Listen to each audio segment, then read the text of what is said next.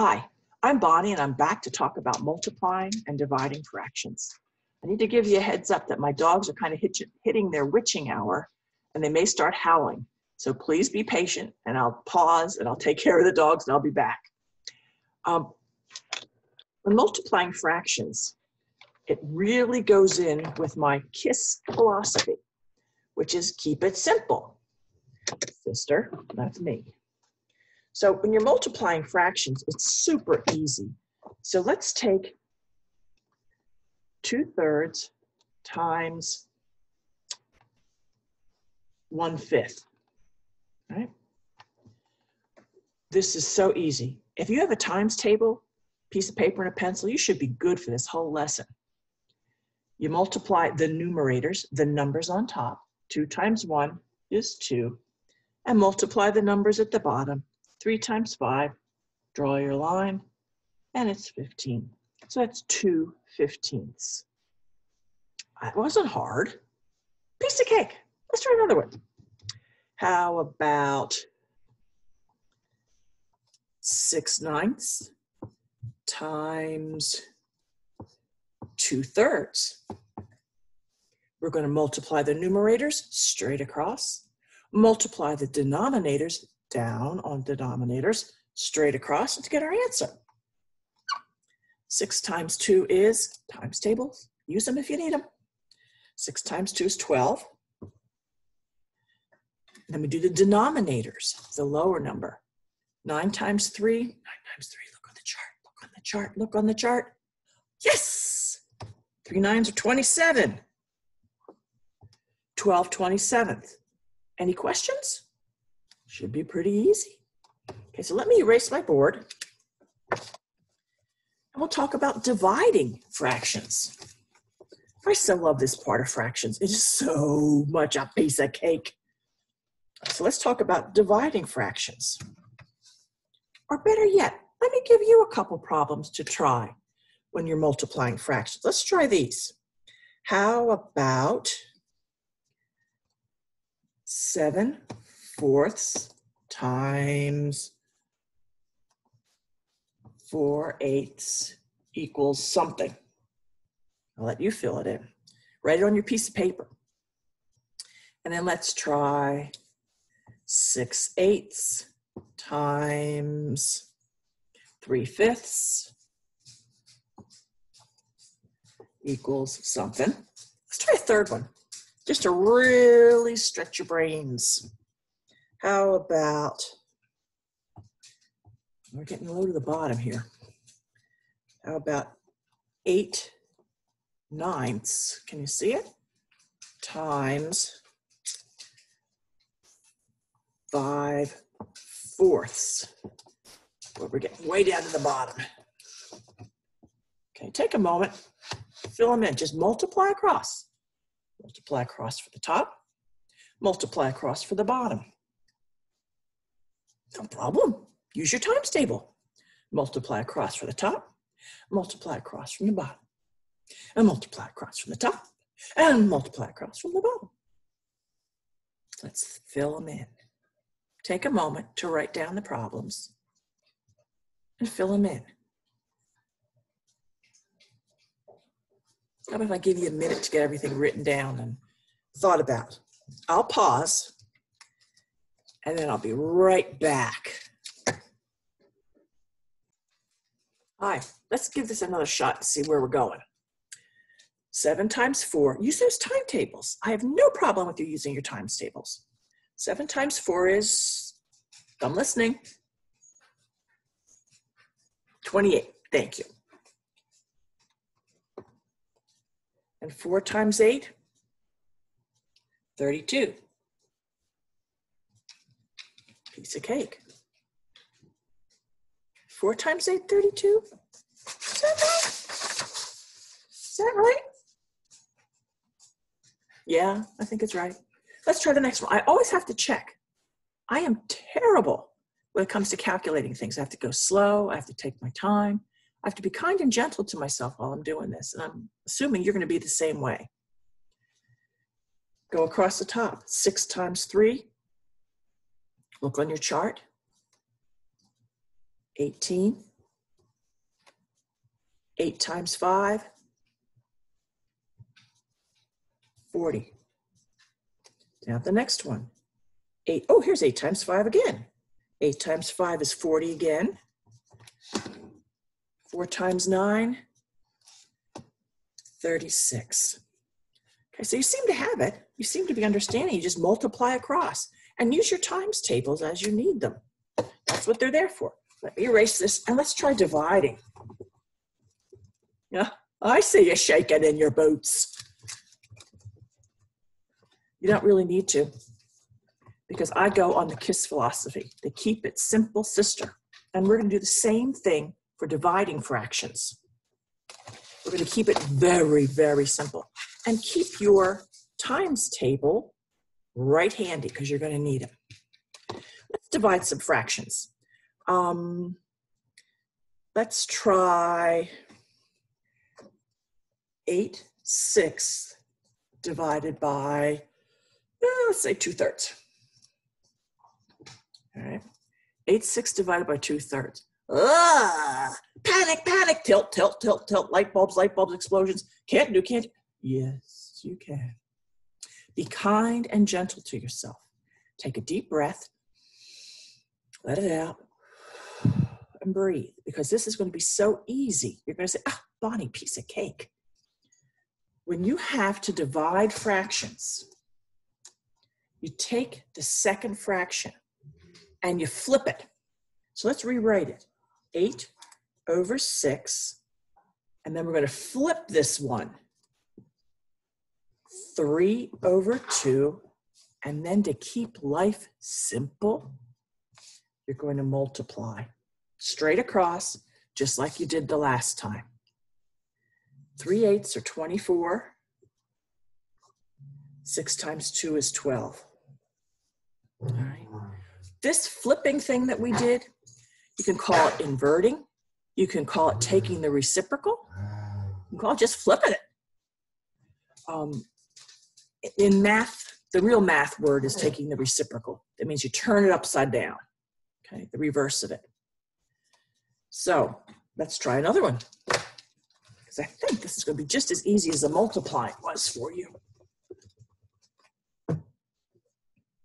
Let's take 1/6 divided by 8/11. It's going to equal something. We take the second number and find the reciprocal. We flip it. So we have 1/6, and then this is 11/8. We turned it upside down. We found the reciprocal. We flipped it, and we multiply. We change this to this. Multiply across. 11 times 1 is 11. 6 times 8 is 48. That wasn't too bad, was it? I hope your hearts have stopped pounding and your hands have stopped sweating, because it's so easy. Now let's think back and get some words applied to this. They say when you go to teaching school that the more senses you can incorporate when you're teaching something, the more somebody's going to remember it, make the knowledge their own. And that's my goal, is to make the knowledge your own so that you have a strong math foundation. So when we want to multiply fractions,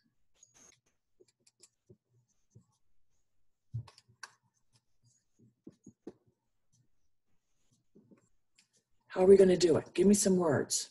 Turn to the person next to you and compose a sentence. To multiply fractions, and then tell me what you do. Go ahead, take a moment or two. Look at the other person. Talk to them about math. Talk to them and see what they say.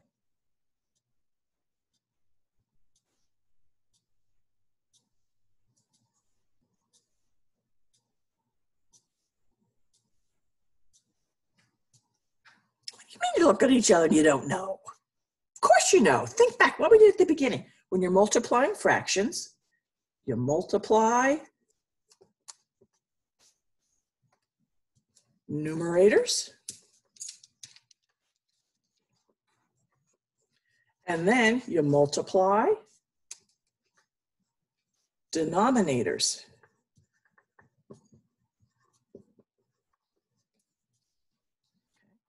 Just go straight across.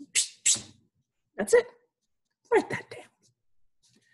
Multiplying fractions, you multiply the numerators, you multiply the denominators. And that's going to give you your answer. Write it down. Make it your own. Put it in your book. Write it on a piece of paper. Embroider it on your shirt. Tattoo it. Whatever you want to do, but remember it. Make it your own. Let's do the same thing for dividing fractions.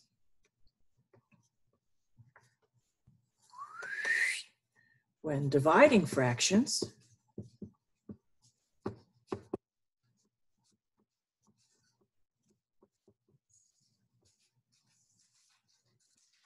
invert the second number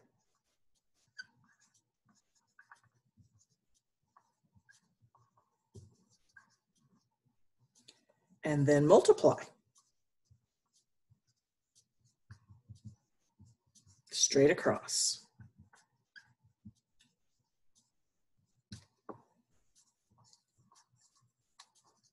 Okay. When you're dividing, you take the reciprocal, you invert the second number, and then multiply straight across. Keep it simple. Don't let that adrenaline panic cause you to start thinking with the back of your brain instead of the front of your brain. Take a deep breath. Say, I can do this. I can so do this. All right, so now we know how to multiply fractions and how to divide fractions. So I'm going to take a moment. Hopefully you've got this down. I know my chicken scratch is sometimes hard to read, but help each other.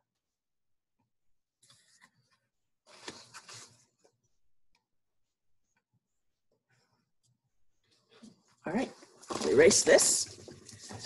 I only have a tiny board, so we have to keep erasing and keep moving on.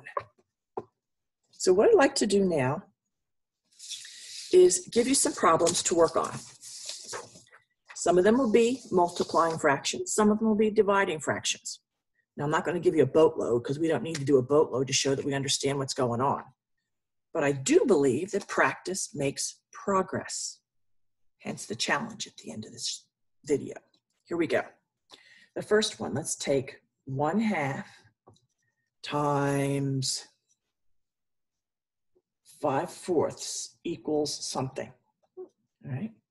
And then let's do 1/4 times 5/3 equals something. All right. These are multiplying. Think.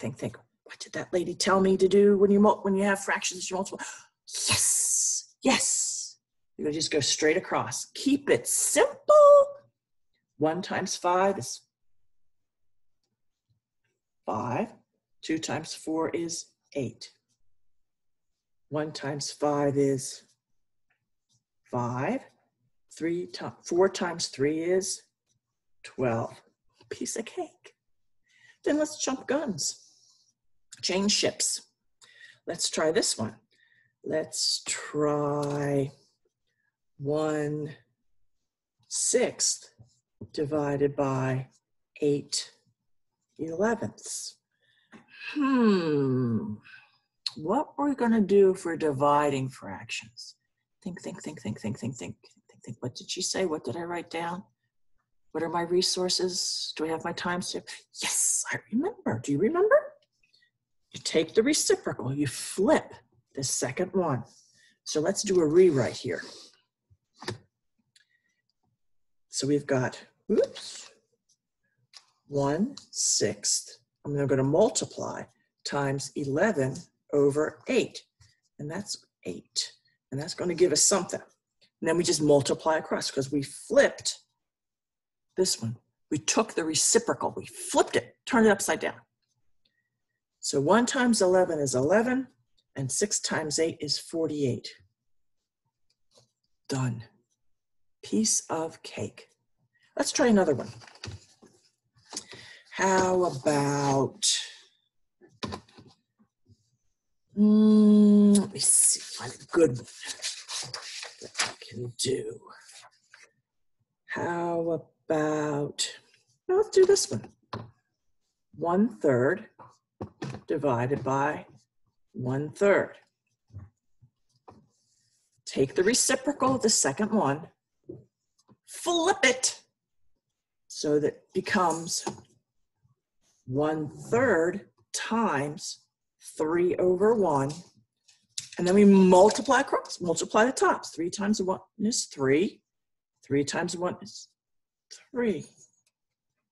Well, what do we know about any number that's the same top and bottom? Any number over itself is equal to 1. So let me do some erasing here because I have a feeling there's a pattern coming up. You know, math is all about patterns. So we did 1/3 times 1 divided by 1/3. Let's try 1/6 divided by 1/6. We're going to take the reciprocal of the second one. We flip it. So that gives us 1/6 and then 6/1. And then we're going to multiply. 6 times 1 is 6. 6 times 1. Do you sense a pattern coming up here? I sense a pattern coming up. Let's try one more. How about 2/3? Oops. Divided by 2/3 equals something. Oh, there's my hound dog barking. Let's flip this one. 2/3, and we're going to multiply times 3/2 is going to equal 2 times 3 is 6. 2 times 3 is 6. Wait a minute. We're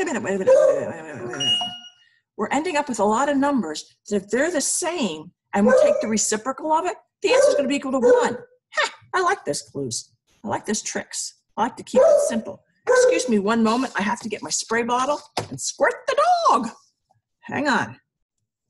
Hopefully that'll help and she'll be a little more quiet. So now, today, you know how to multiply and divide fractions. But since math is mostly patterns, I want to share one of my most fun patterns with you.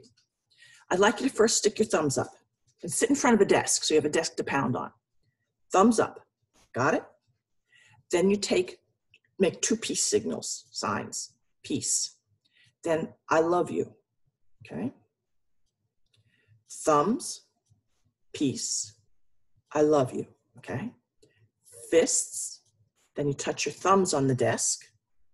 Then you touch your peace signal on the desk. Then you touch your outer 2, I love you on the desk. That's a pattern. And it's several steps that you have to remember. It's fun to practice, and it fires up the neurons in the brain so that when you're doing math, you can remember the patterns, because math is basically patterns that you're going to repeat to solve problems. Piece of cake, guys. Totally piece of cake.